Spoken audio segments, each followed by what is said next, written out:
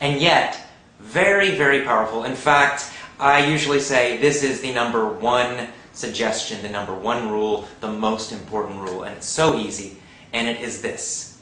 Learn with your ears, not with your eyes. Okay? If you want to speak excellent English, you've got to learn with your ears.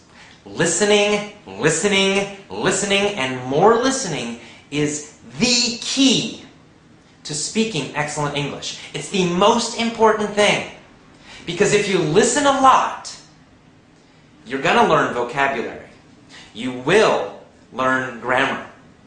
You will get faster and you will understand better. Listening is kind of the magic key to great English speaking. There's a lot of research about this, and it all shows the same thing. Listening is the most important thing you can do. So this tells us one reason you probably have some trouble with your speaking. Why? Because again, when you learned English in school, you probably learned mostly with your eyes. Most English schools, middle school, high school, university, private English schools, most of them focus on textbooks in the classroom. I'm sure this has been true for you also. So, textbooks, textbooks, textbooks. So that's the problem. In school, basically, you learned with your eyes, and basically in school, you learned to write English. You also learned to think about English. So you know a lot about grammar rules.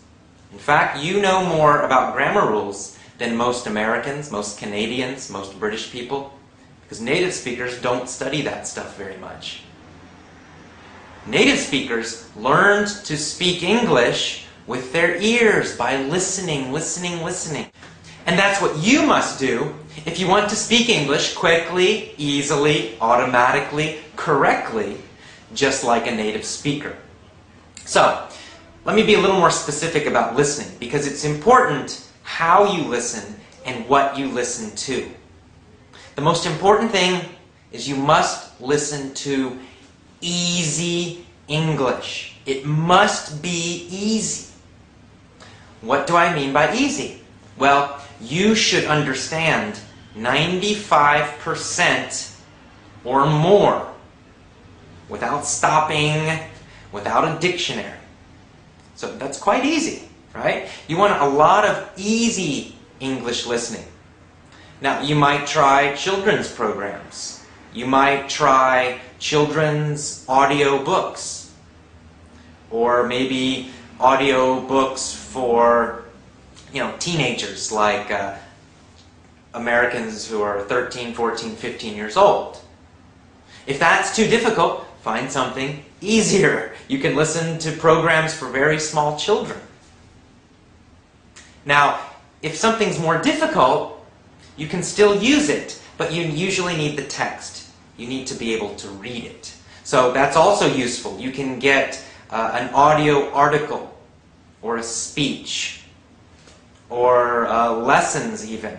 And you have the text, so you can read and listen at the same time. That's okay also. But listening is the most important thing. Listen, listen, listen.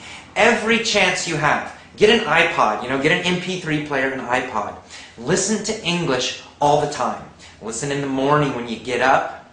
Listen when you go to work, or when you're at home. Listen when you're at lunch. Listen when you're coming home from work. Listen in the evening. Lots and lots and lots of English listening. Lots of easy listening. That's your number one key. Listen to podcasts. Listen to my videos. I have a free podcast. Listen to that. Listen, listen, listen. Okay? So it's simple, it's easy, and it's super powerful. Please do this. Focus on listening, not on textbooks, not on learning with your eyes. Learn with your ears. It's the most powerful rule. Okay? So that's rule number 3. Tomorrow you get the next email, rule number 4. I'll see you then. Bye-bye.